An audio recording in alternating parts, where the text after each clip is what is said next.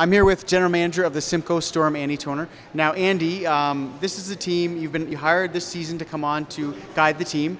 This isn't a new team to you. You've seen the team before. Yep. Yeah. Last year I went to probably about half a dozen games, home games and road games. My son plays on the team, so that's how I kind of had a rapport with Dan. Of course, he has his two sons on the team, so we were able to have a little bit of a relationship going into this season to start. So. Okay, so Andy, now in terms of the team, exactly how did you come to become the general manager of the Simcoe Storm? With my old position in Paris, there was indifference between the ownership and myself, so we decided to part ways. And then I reached out to Darren to talk to him about the possibility of working in Simcoe.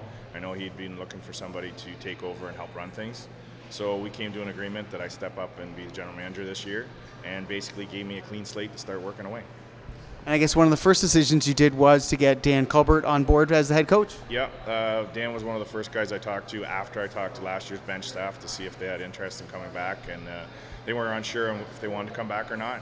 And then I talked to Dan, and me and Dan were on the same page right from the get-go. So it seemed like a good fit, and then we just started working together right away.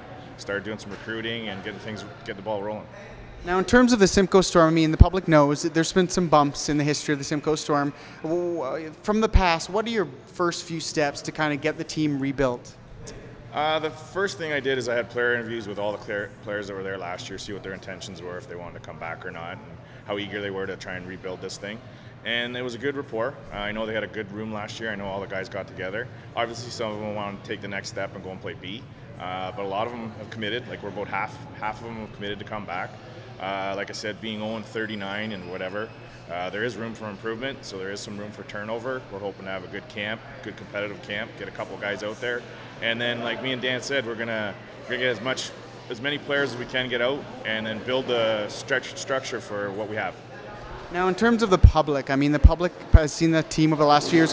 What would you say to the public in terms of coming out to see games again at the Simcoe Storm?